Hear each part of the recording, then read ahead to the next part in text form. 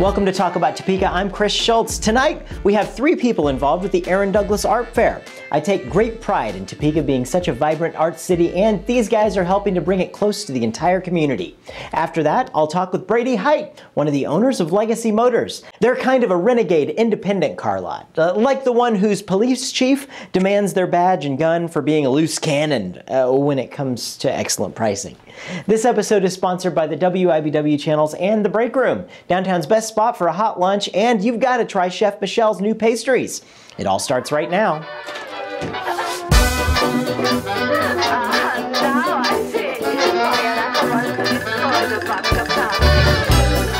This is the 8th year for the Aaron Douglas Art Fair. Tell us a little bit about the evolution through the process. Well, the art fair itself was started kind of in response to the mural, which is at 12th and Lane in Topeka, the Aaron Douglas mural, and that was put together by the Topeka Turnaround Team, kind of as a celebration of Central Topeka and the community. The art fair was started, like you said, 8 years ago, and it was basically just a celebration, and it's kind of evolved. We've added music since then.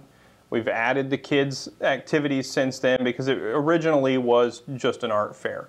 And we've added a second stage, which is our legacy stage, and that's actually in front of the mural, where we have acoustic performers and readings by local celebrities and things like that. Neighborhood improvement associations like Elmhurst, College Hill, Chesney Park, Tennessee Town, they provide the food booths. Nobody is a for-profit food vendor. They're all nonprofit neighborhood associations and things like that, and so it really is a celebration of the community, and it's evolved to become what's a really great event. What's your involvement with the Aaron Douglas Art Fair? I am the art director. This is my 3rd year as the art director. A lot of what I do is recruit the artists as much as I can, and kind of organize how they participate in the fair. In terms of booth assignments and making them understand how the art fair works, because a lot of the artists that we have at the fair might not have been a part of an art fair before, and they don't know, a lot of times how to set up a booth, what it entails, how to price their work, how to collect sales tax, that type of thing. Right. And so that's basically what I do is work with the artists. So tell us a little bit about your involvement with the Aaron Douglas Art Fair. Okay, I do the interactive art, and basically what that is that I provide an opportunity for the people to come out and get a hands-on experience with art. Last year we did artist trading cards, which was a huge hit and brought some knowledge to the community about that. This year, since there's a huge growth in mural projects, the idea that Aaron Douglas created a wonderful piece of art that we have made a mural out of for Topeka. We're going to focus our interactive arts on creating the murals. So you won't necessarily have something to take home, but you'll be a part of something that will be featured for Aaron Douglas Art Fair activities in the future. So, excellent. And what's your favorite part of the Aaron Douglas Art Fair that it brings to the Topeka community? I think what it brings to the Topeka community is more or less, my favorite part is the art. The fact that it allows people to see art in an outdoor venue on what's usually a beautiful September day in Central Topeka. And Central Topeka doesn't have a lot of events like that, and so it's nice to see something like that happening there. What is your favorite aspect that the Aaron Douglas Art Fair brings to Topeka? I love the fact that the Aaron Douglas Art Fair gives you the opportunity to come in as a community member and enjoy the art that we have out there, and bring your children so they can participate in activities. We create lots of different activities for the patrons of Topeka so they can have an opportunity to enjoy art hands-on. And I think that's really important for me as an artist, to be able to show people how to create art. A lot of times you find people that are scared to work with paintbrushes or just get their hands in there. And so by having, for example, interactive arts, we give them a chance to do things that they normally wouldn't have done in the past. And we found that a lot of times we also inspire people in the community to go out and want to try to do some art. So I think it's a great way to involve the community in art and bridge that gap. So what's your favorite piece that the Aaron Douglas Art Fair brings to the Topeka community? First and foremost, I would say that it's free. It is an opportunity for people that I would say non-traditionally don't go to art fairs, have an opportunity to go to an art fair free of charge, look at the artist's work, experience some good food, listen to some free live entertainment. They can also, the kids zone is completely free. They can design posters, they can design their own Aaron Douglas Art Fair t-shirt. It's a black and white that the kids can color on with markers.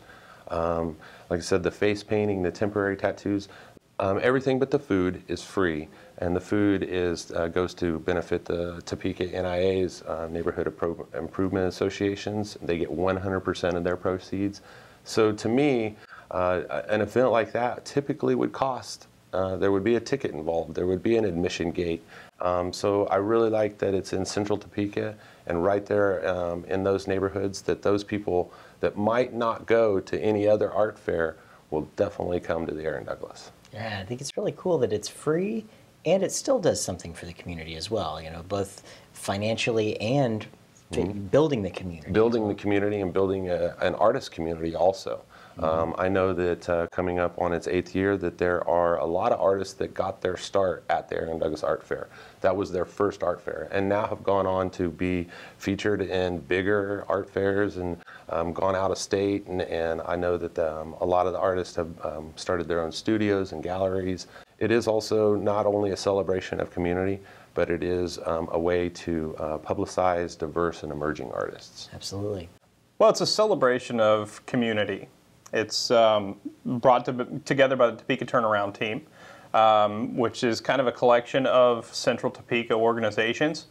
And what it does is it allows artists who have not, a lot of times, have not typically been a part of the art scene in Topeka to participate in an art fair, as well as gives established artists a chance to show and sell their work. It also attracts a lot of people from the community that typically wouldn't go to an art event. Being a part of the Aaron Douglas Art Fair gives us the opportunity to show our artwork in the future and branch out a little bit more than what we might have thought we were capable of doing. It's really a self-esteem booster. Well, the Aaron Douglas Art Fair for me is an opportunity to volunteer. I served 2 years as an at-fair volunteer with the Washburn Art Students Association, WASA, doing the face painting and temporary tattoos. And then I got onto the committee and did a couple years as an arts and graphics person, doing the posters and t-shirts and brochures. And now this is my 2nd year as the Aaron Douglas Art Fair chair. So 6 years, my family, my kids have kind of grown up going to the art fair. And it's just been a great opportunity for me as an artist to not just, you know, I have never had a booth at the fair, but I've always been at the fair as a volunteer. So if you were going to tell our viewers and make a plea for why they should go and get involved with the Aaron Douglas Art Fair, what would it be? Well, I would tell them that you're not going to be able to experience anything like this anywhere else in Topeka, that this is the only art fair that gives you an opportunity to do hands-on art, includes children's activities, gives you live music. We do poetry at the Legacy stage. You can view local Topeka artists. We've had up to 40 artists showing on the art fair. So, you know, you're not going to get this anywhere else in Topeka, and it would be a missed opportunity if you didn't. My plea would be, again, that it's free. It's a great opportunity to come out. It's a one-day fair. It's on a nice Saturday in September. There's a lot of other activities going on that day, so it's something that you can make the rounds. I would say that the plea would be that, again, that you're going to get to have some good food made by the local NIAs. You're going to listen to some great bands that are some local popular bands that perform. One of our newer additions, I think it's in its 3rd year, is the Legacy stage, where we have performances. We've had hula hoopers, or belly dancers, yo-yo performers, poetry readers, you name it. So there's just a gamut of opportunities for all ages. My son was 11 days old at the fair last year. So from 11 days old to 111, you can enjoy the Aaron Douglas Art Fair. It's a lot of fun. Long story short, there's music, there's poetry, there's dancing, there's art, there's interactive art, there's a kids zone. It's free. There's really not a reason to stay home that day. In fact, I think it'd be great if everyone knew about the fair and came out and brought their family. So what's on the horizon for the Aaron Douglas Art Fair? Well, definitely have a 10-year anniversary coming up in a couple of years to continue to grow.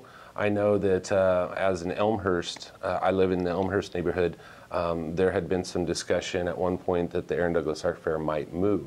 Even though we want to grow, we want to stay by the mural at the Aaron Douglas Art Park.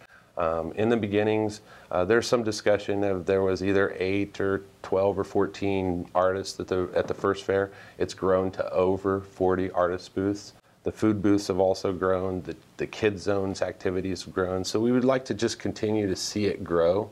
And now that they, I don't know if you know, they've removed the alleyway there and planted fresh grass. And they've also improved the sidewalk, and they've added an adjoining sidewalk so that you can kind of walk in front of the mural. So not only has the fair grown, but the park itself has continued to grow. I think another example of something for the future would be to have other activities there because of the improvements that have now been made to that location there behind Dillon's. You know, if a family wanted to have a reunion or some sort of little acoustic music festival, I think it would be a good place for the community to continue to have events there, not just the Aaron Douglas. Mm-hmm. Excellent. Well, thanks to Michael, Aaron, and Staci for joining us on the show and telling us all about the wonderful Aaron Douglas Art Fair. You should be there. Don't miss it.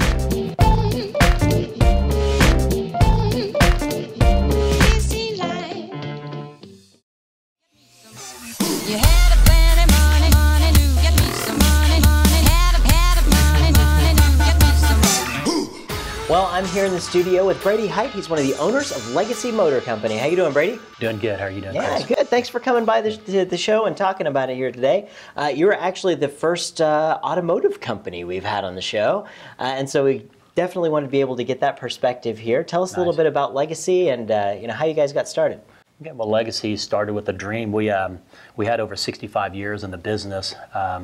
We started back in 2005. We all came from a big franchise here in Topeka, and just decided there was a better way of selling cars. So we just had a dream of going out on our own and just doing our thing. And basically how that came about is we just found a location in North Topeka and got us started in May of '05. And we decided we wanted a supplemental location. So in August, we opened up a location at Fairlawn, 701 Southwest Fairlawn, and we just got right into it, got right into the fire, and we kind of all knew the car business pretty well, but we decided we wanted a softer sale. We didn't, we came from a big franchise where you were taught to push, and that kind of wore on you after a while, and so we decided we wanted a softer sale approach. We wanted to treat people the way that we'd want to be treated if we were out shopping for a car, and Sure.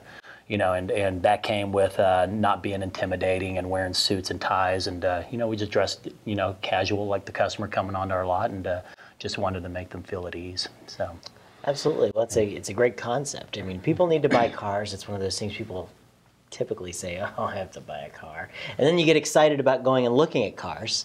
But, it's something that traditionally has been very difficult for people to do.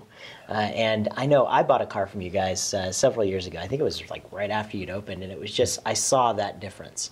Yeah. It wasn't, it was kind of like, yeah, take it out for a spin, and if you like it, come on back and do. I mean, it was very nice, and I appreciated that. So that's a you're definitely onto something there. Good. And I think proof is in the pudding because you've been there for 8 years. 8 years, yeah. yeah. So tell us a little bit about, in the 8 years, we know that the market's definitely changed, especially for automobiles. What's it been like here in Topeka for the auto business? You know, it definitely comes with its ups and downs, but you know, one thing when you've been doing it as long as we've been doing it, we've learned to adjust, and we've kind of learned what works and what doesn't work. And with that, you know, the cash for clunkers, you know, in 08, 09, when Obama had, you know, the used cars, they were destroying a lot of used cars, and that made it tougher buying cars at the auction. And we've had to kind of adjust our thinking to the kind of vehicles that work for us and work for our customer. And you know, so we adjusted, and we've done really well, and I think it's why we've survived the tough times. And now we're starting to see the turn again, and I think the used car market is on the rise again. And but you know, we don't do a lot of advertising. I think a lot of people know about us, and they know what we're about. And with that being said, word of mouth has been huge in Topeka. So, you know, I want to thank all of our customers out there who always keep us in mind when they're in the market for a car, and that's, you know, I think that's the secret to surviving this time. So absolutely, you know. People like people that treat them like people, yeah. Don't they? Yeah, so, exactly.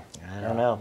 So also tell us about how maybe technology has changed. I know the first thing people do when they're looking for a car, they go online and start looking for cars. It's not like they're, I mean, do people still show up on the lot and saying, I just want a car, what do you have? Or do they say, I want this specific car here, this is what I'm looking for? Well, that's a great question, Chris, because I tell you, it has gotten very competitive, and you know, we're a bunch of old school partners, so we've had to learn the social media, and we've had to learn Facebook and the internet and how it works. And man, I tell you, in the last 3 years, we've come a long ways with the internet, and we probably do a third of our business on the internet now. So yeah, to answer your question, do customers still come on the lot? Sure, we still have a lot of repeat referral business, but we're getting a lot of customers from outside of our region. I mean, we've sold people from all the way from Canada to Seattle to Philadelphia. So, you know, the internet's huge, and I think if you got the right vehicle and you got it priced right, and you know, the people will come and get it. And so that's been huge, and thank goodness for the internet, because that's probably another reason why we've survived the market. So yeah. What about some tips for folks who are looking for cars? You know, maybe their kids growing up and they're getting their first car. What's some tips? What should people be looking for? How should they be shopping for this vehicle? You know, if you go on and look at our inventory, we've really started directing our focus on imports. You know, the Hondas, Toyotas, Nissan. You know, when you've been doing this 8 years on your own and you're buying cars at the auction week in and week out, a lot of times we're going 2-3 days a week to the auction. You learn really quickly the cars that work and the cars that you have problems with and the cars that you don't. And I tell people now, if you see it on our lot, we've probably had good luck with that particular car. If you don't see it, there's a good chance that we probably haven't had good luck with it. So, you know, if I had a kid coming out and buying a car, you know, gosh, you just can't go wrong with a Honda, Toyota, Nissan product. You know, those cars just run forever. And they're very low maintenance. And, you know, with us, we also have a service facility. So we work on people's cars, not only the people that we sell to, but also our personal cars. And with that being said, we also do a lot of locating. So if a customer's looking for a particular vehicle, we have the means of going to the auction and finding exactly what they want. We don't have the overhead like a big lot does. Sure. So our pricing's always going to be better. Our service is going to be better. And you're just going to get a better experience with the Legacy Motor Company. So. Yeah. And who wants to buy from a guy in a suit anyway? Thinking the same thing. I think once 100 degrees outside. Trust him, I'll tell you what. Yeah, I can't imagine being in a suit and tie when it's 100 outside, but I don't miss those days. Only in air-conditioned studios for me. Exactly. I come to work and everybody asks me, hey, are you going golfing today? Because that's my golf attire every day. And so, no, I'm not golfing. I'm working. So, yeah. Well, very good. So tell us how folks can get in touch with you guys. You got a website? What's that? We do. The best way to get in touch with us is the Legacy Motor Company. It's actually legacymotorstopeka.com is our official website.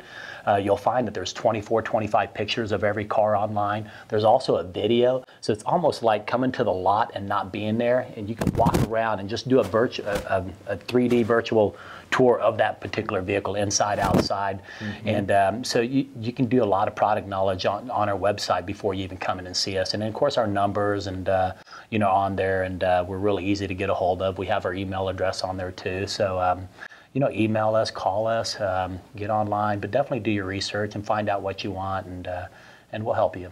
All right. Well, you know, I'm glad you guys are around, making the decision a little bit easier for folks who have to buy a car. I mean, it's something we all got to do, right? Exactly. Exactly. Yeah.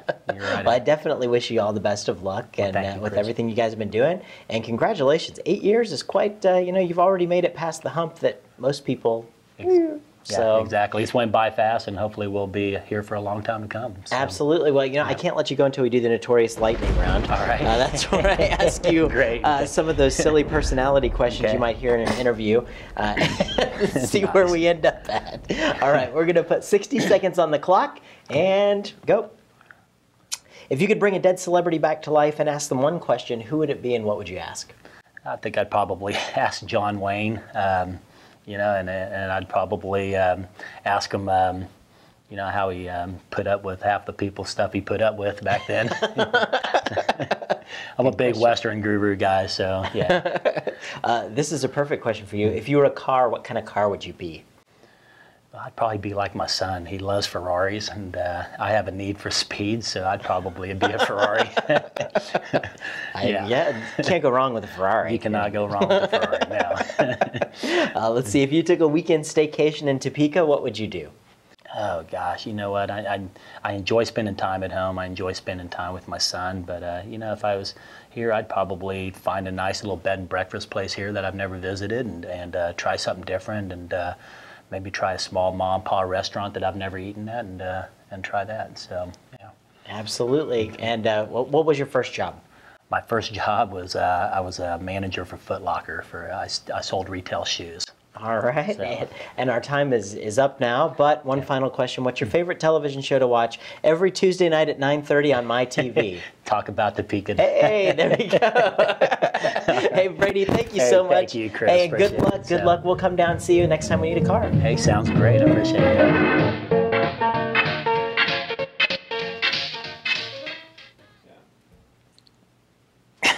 This woman got her shoes back.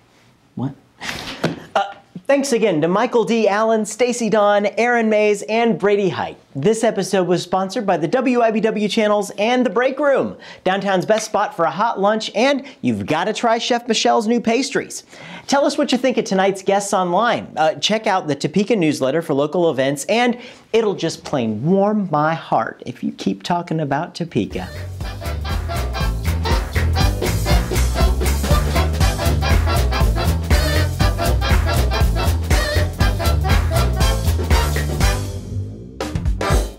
I have to go plug this show every Tuesday on a show, so I'm accustomed to the red couch over there. I like this couch better because you don't sink into it as much. Like that couch, you're like, You can green screen this out too, right? make it look like we're floating. Yes. Look at us. We're riding a bumblebee. If you were going to, if you, I don't want to look at the camera when I'm saying that, man. I was trying to, okay. If you all want to tell these guys why they should be there, no. Owners of Legacy Motors, they're kind of like a renegade independent car lot, like the one whose why do I say police cheats? I don't know. Police cheese. What is a police cheese, really? We're going to talk about that on our show today. Well, thanks to Staci, Michael, and Aaron for joining us on the show to tell us all about the, I want to say Mulvane Mountain Plains Art Fair, and that's going to be wrong. Okay, the next question Was, I don't know.